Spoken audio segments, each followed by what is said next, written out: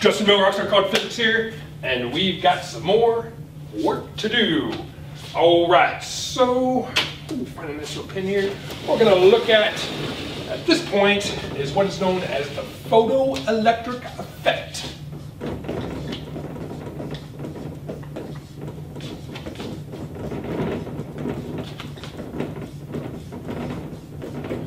The photoelectric effect was something that Einstein worked on, and it was something that was curious at the time, back in the early 1900s, and it was observed that when you shine light on certain materials, namely metals, that electrons will be ejected from that metal. So the idea was, okay, light comes in, and that light gives its energy to the electrons on the surface of that metal, and once they receive enough energy, they can be removed from the metal, and they have some kinetic energy afterwards and all that good stuff.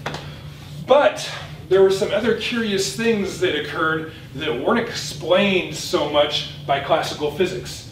So this is what we've got going on. We'll do a little photoelectric effect apparatus here. So we've got what is known as the emitter,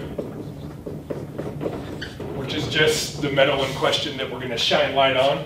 And then we've got ourselves over here the collector, which will collect the emitted electrons. And this is generally encased in some evacuated tube here. And then we've got some variable power supply.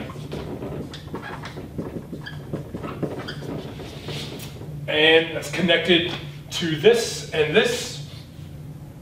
And ultimately, we get kind of like a positive potential here, negative potential here. And what's going to happen? Why do we have this potential difference here, or this power supply? Well, what we want is to be able to measure, put a little ammeter here. We want to be able to measure any current that is substantiated by electrons that are ejected from this emitter. So this is what we're going to do. We're going to take some monochromatic light and we're going to shine it onto this emitter. And once we shine it onto this emitter, we may find that electrons are ejected from this emitter and they are caught in the electric field between these two plates because of the source potential, and the electrons will go from low potential to high potential, moving the opposite direction of the electric field, but they'll be caught in it and they'll be forced to go this way, and they'll cycle back around, redeposit on the surface, and we'll substantiate this current that we can measure with our ammeter here. Fantastic, right? So we do this. We take some light, we shine it on there, and we get ourselves a current. We make the light more intense, and what do we get? We get more current. Now there's a saturation value, but ultimately there's only so many electrons that can be on the surface at any given one moment in time. But nonetheless, there's correlations with some classical ideas that, yeah, we dump some energy via light onto the surface of this, and the electrons take that energy, and once they have enough, they pop off, they get caught in the electric field, and they cycle back around. But that's not what was going on. Why do we say that's not what was going on? Well, because it was observed that if you fell below a certain frequency of light, that you don't get anything. So this is where the problem arose that Einstein had to come along and figure out. So you're shining this light, some monochromatic light has a certain frequency, great. And then you take a different source of light that has a lower frequency, larger wavelength. And what do? You shine it on this, and all of a sudden you find that, hey, this light's not ejecting any electrons. We're not measuring any current. So you make it more intense and say, well, we just need more intensity. Still, you don't get anything. You let it sit there for hours, increasing the intensity, and it doesn't matter how much of this light you dump on there, you don't get any current. You don't get any ejection of electrons from the emitter. And then you take something with a little bit higher frequency, and you do. And you try to narrow it down, and you find that there's a transition frequency, a frequency of light that will give you ejected electrons, and then below that, you don't get anything. And that's known as what is called the cutoff frequency. But this was curious because this sort of defied the classical idea that, hey, the electrons are just continuously absorbing energy. Once they've absorbed enough to be removed from the surface, they're removed. Because in the classical limits, it shouldn't matter what frequency of light you're using. It should matter how much intensity it has. And as long as they have long enough to absorb enough energy, electrons should be able to be removed from the surface.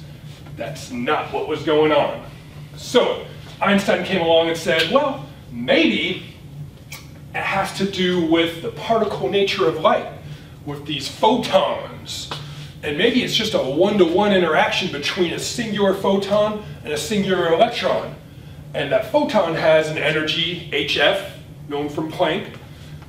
And perhaps that if that one singular photon does not have the energy to remove the electron from the surface, then it's not removed, no matter how many of those photons continuously bombard it. It's a one-to-one interaction between one photon and one electron at a time. It either has enough energy to remove it, or it does not. So, this is what basically solved this problem out. And, whoop, that's Einstein, smart guy, right? So, this is what we do. Shine light. Light, and we get ourselves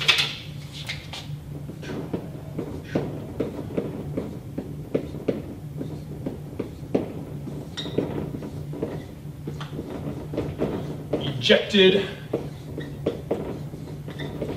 electrons.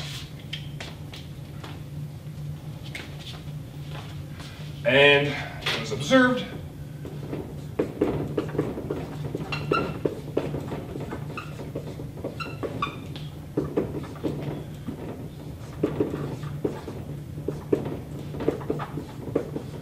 if light below a certain frequency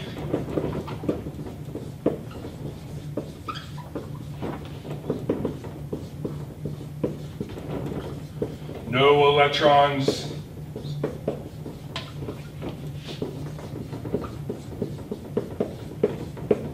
are ejected. So again, the solution to this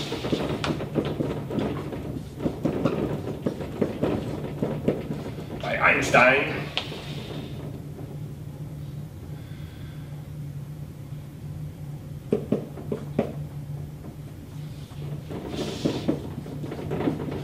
process of ejecting an electron is one-to-one with an incoming photon. Let's scoot on over here. Either the photon interacting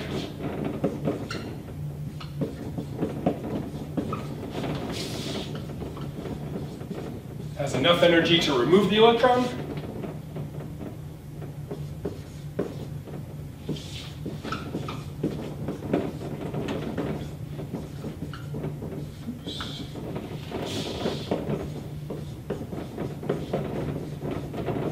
or it does not.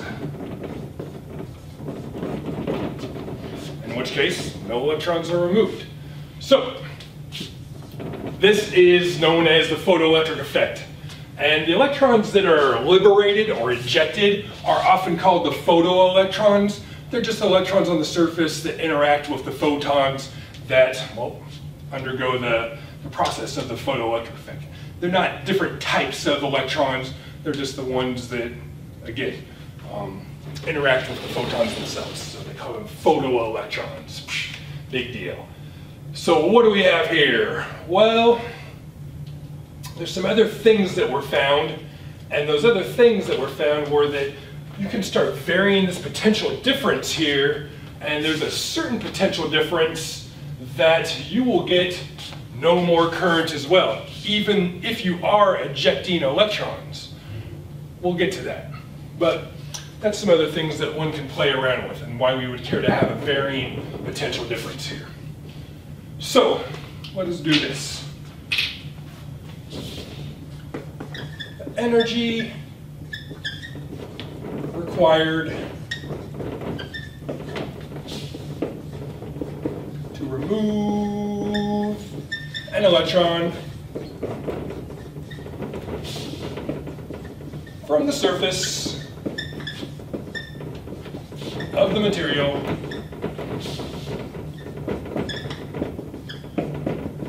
is called phi, the work function of the material.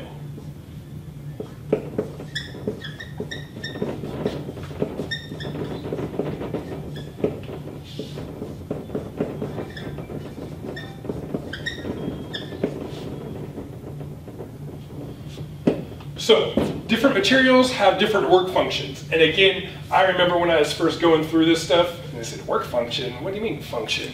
And it's a unfortunate name, in my opinion. It's just some amount of energy that is required to remove the electrons from the surface of a given material. That's it. It's a constant for a given material. For instance, the work function for sodium, down over there, 2.46. 2.46 electron volts. So for you to remove an electron from the surface of sodium, it will take 2.46 electron volts of energy to do so. And that is to just remove it. For silver, 4.73 electron volts. That is the work function for silver. So those are just constants, once again. Depend on the material in question. So work function, it's not a function really, it's just an amount of energy. All right, so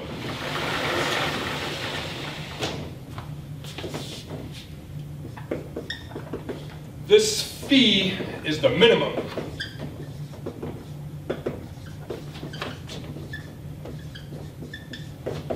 Amount of energy needed to liberate an electron. If the photon interacting has less energy than phi, nothing happens. If it has more energy,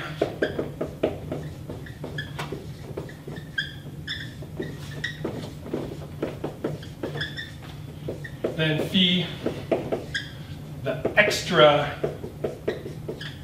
energy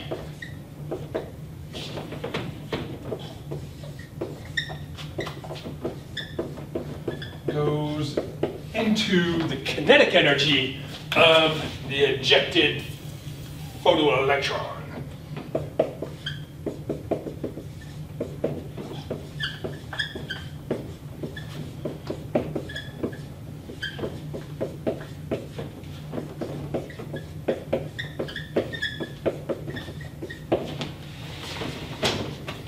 So, from this, what we can do is write out a nice little expression that kind of sums up everything. We've got this. E sub gamma is photon energy,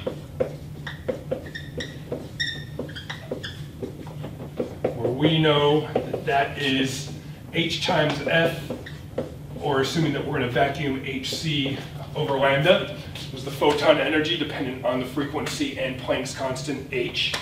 And then we've got phi is the work function. That's fantastic.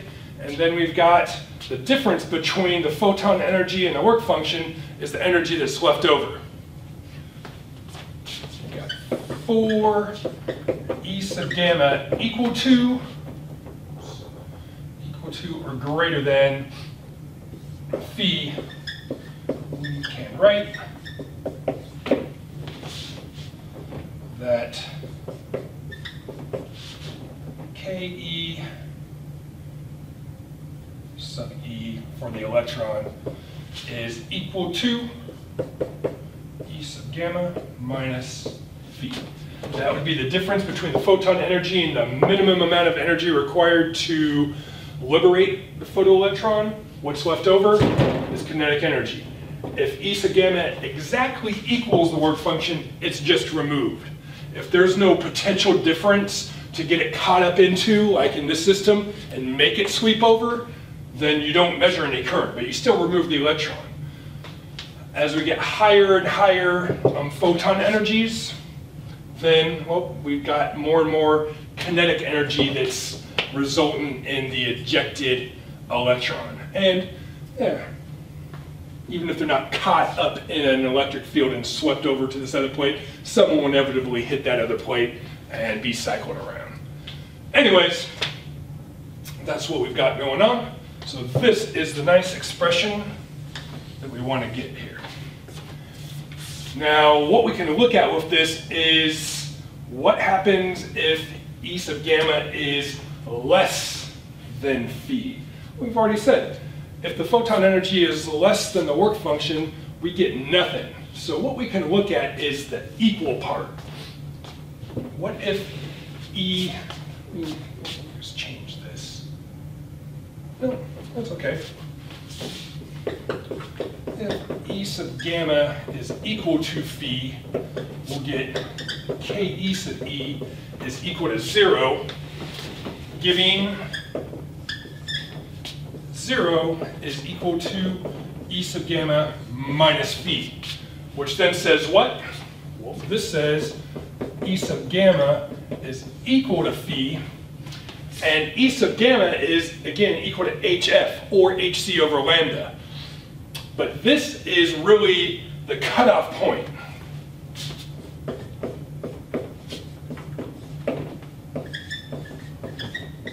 Cutoff energy, we could say.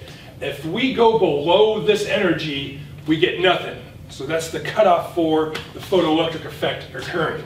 So we can define what is known as the cutoff frequency and the cutoff wavelength.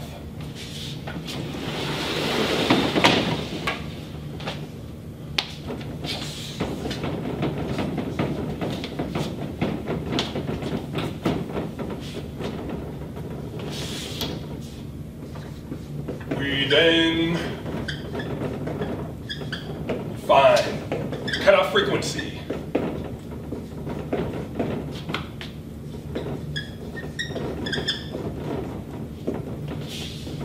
F sub C by H F sub C is equal to phi, or F sub C is equal to phi divided by H, where again H is Planck's constant. We note if F is less than F sub C, we have light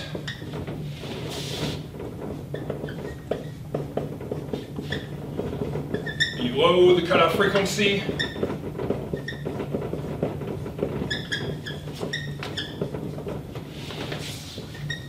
and thus we are below the cutoff energy.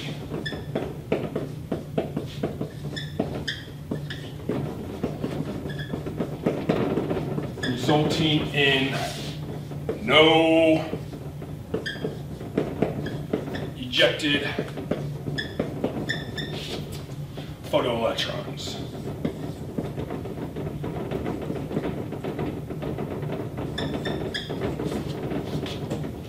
All right, so we can define a cutoff frequency, or we can also define what's known as the cutoff wavelength, because we can also define the photon energy by hc over lambda. And say we can also define the cutoff wavelength,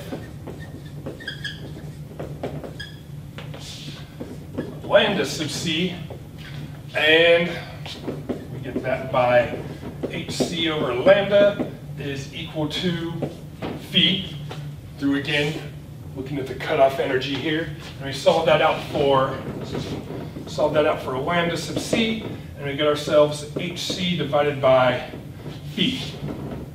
And note, if lambda is greater than lambda sub c, we are above the cutoff wavelength,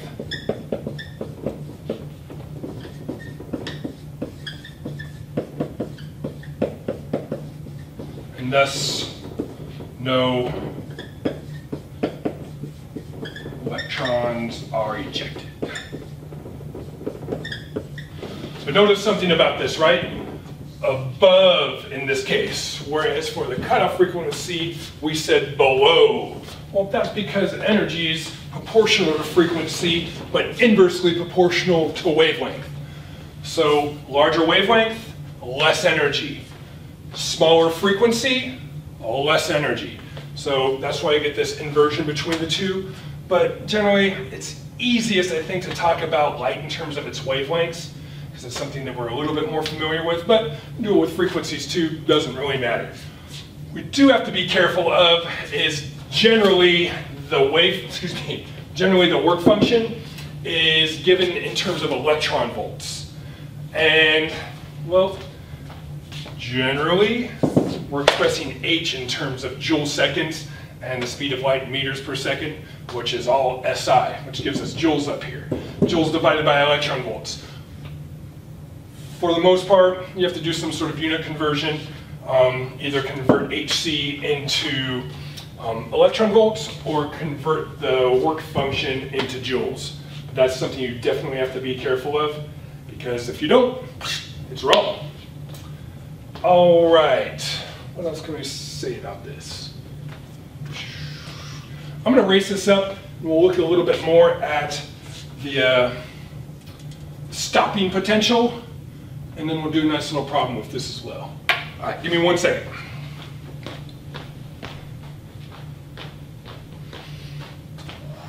All right, so what we want to do is look at that variable power supply a little bit, but we're going to actually reverse the terminals and see what we've got going on. So we're going to assume this is kind of in an evacuated tube. We've got ourselves the collector, we've got ourselves the emitter. Great, we go ahead and shine some monochromatic light with one singular frequency.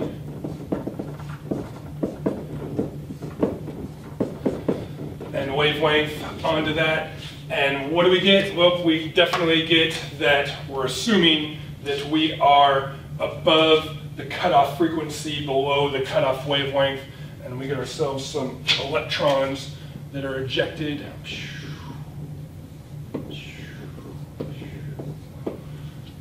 And they're doing what they do. But we're also going to go ahead and hook this up to a source potential.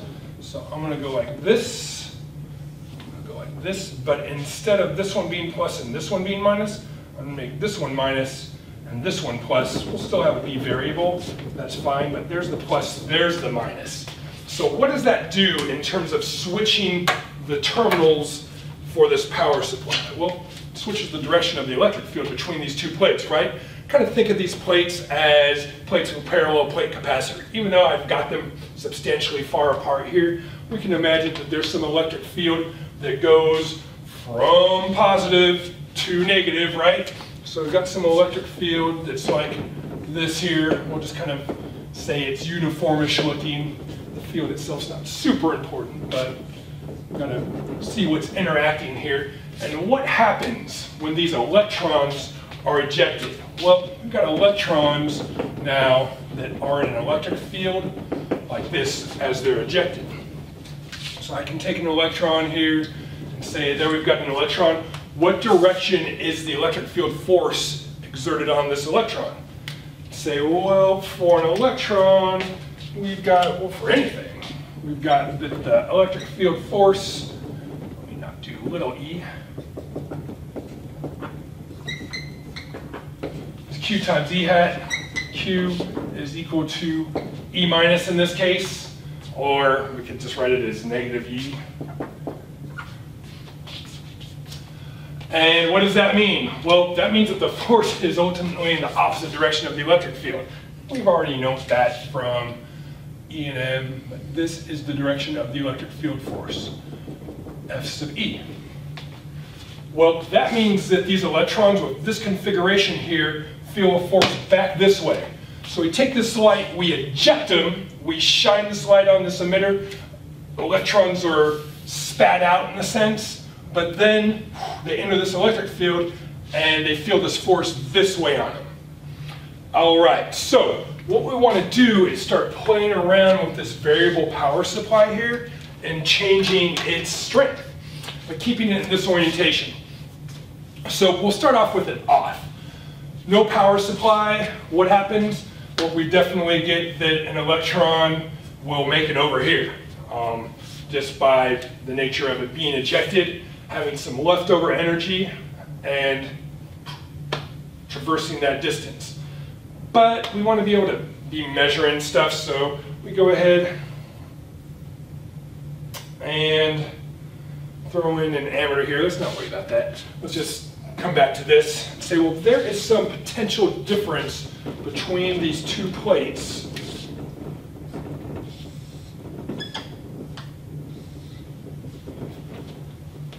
Like such, right?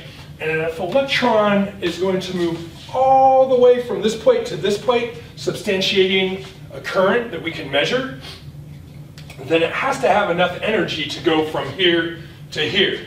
That is, after it's removed, it has to have enough kinetic energy to allow it to move all the way through this potential difference. And ultimately, the minimum amount of kinetic energy it has is related to this. The minimum amount of kinetic energy it must have is related to this potential difference. Because it's moving through potential difference, there will be a change in potential energy. So we go like this. As an electron moves from the emitter to the collector, or I should say toward,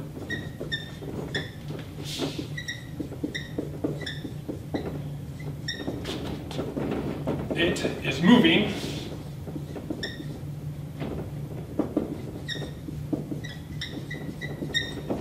through a potential difference.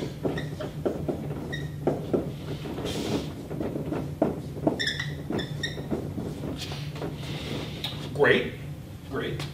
So what does that mean? There is thus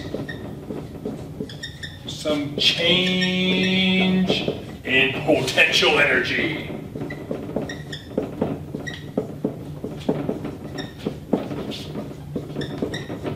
That occurs as it moves.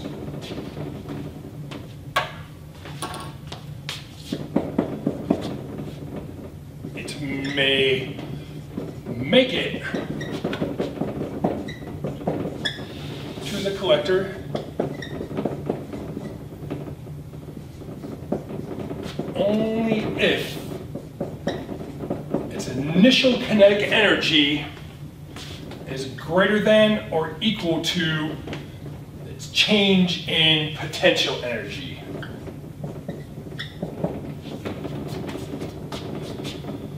Why? Well, because now it's in a conservative field here. As it moves this way, it's converting kinetic energy into potential energy, and because it's moving in the opposite direction of the field, well, there's negative work being done. There's an increase in potential energy. It would be slowing down, and if we want it to make it here, then it has to be able to have enough kinetic energy to make it all that way. And that's given by this expression here. If it just barely makes it, boom, we'd be saying that these two are equal. But if it has a little extra, then yeah, it strikes this surface here with some amount of velocity. Anyways, we've got this going on. Well, what do we know about delta PE? Delta PE is Q times delta V in general, right? That's just the general expression for it. So what do we have with this? Well, we have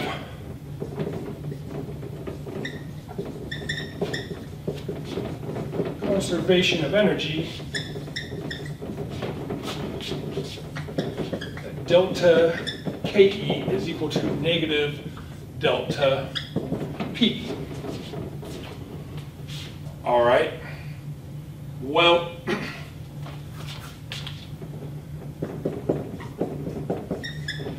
the electron, initially like absolute values really, but no, that's K initial. If the electron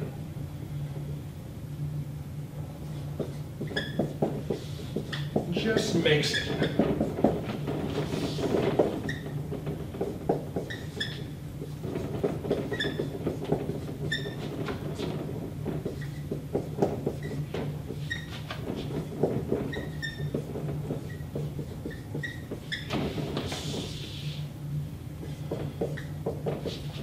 final speed of v equals 0, that means that it just barely had enough kinetic energy to make it that whole distance there, right?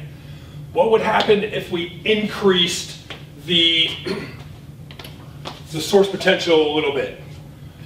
Well, we wouldn't get that occurring anymore, because now the potential energy, the change of potential energy would have to be greater than what's available in order for it to go all the way through.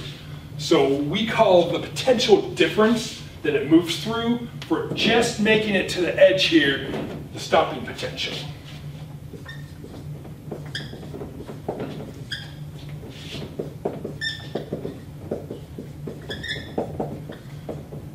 A little sloppy.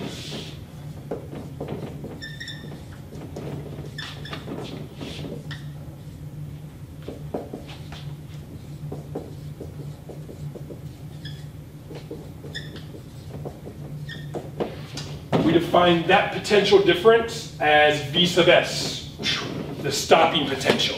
If we increase the potential difference of the source greater than the stopping potential, then we don't get any current, no measurable current, because the electrons will come this way and then be swept back here, substantiating no current in the circuit here. If they just can make it over, then it can pull them back and then do it again, and we will get a little current. But as we start increasing the source potential more and more, we get that the electrons don't move close to this, as close to that. So as we increase this, maybe the electrons only go out to here, then sweep back. We decrease it a little bit, they go all the way there. We decrease it a little bit more, finally we decrease it just enough where, they just make it. And boom, that's where we're at. So if we go above that potential difference of this, we reach the stopping potential, and boom, that's it. That's it.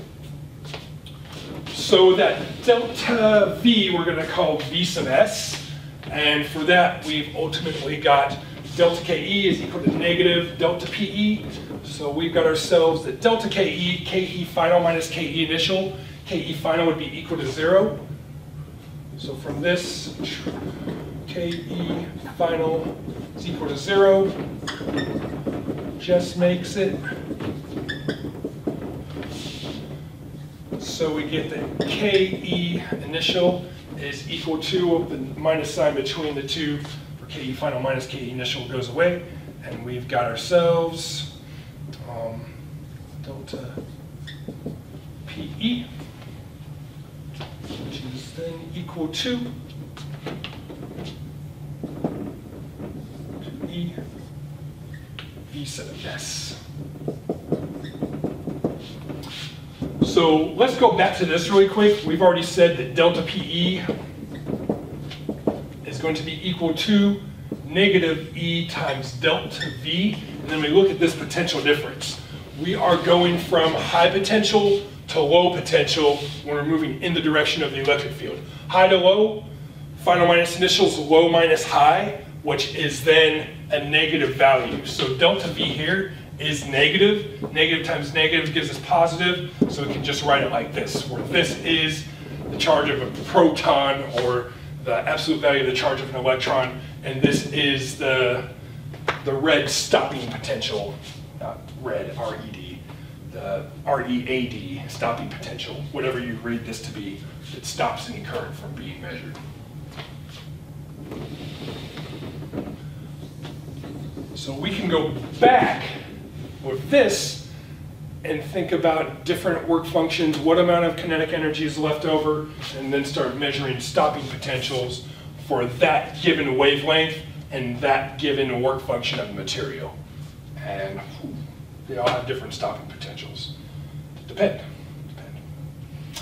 All right, so we'll come back, do a little problem involving this, and it's going to be that.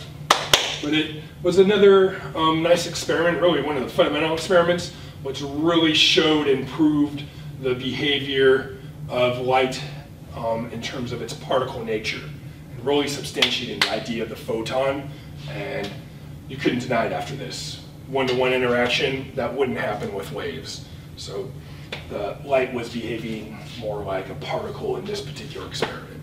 And there you go, photons, quanta of light. Good day, until next.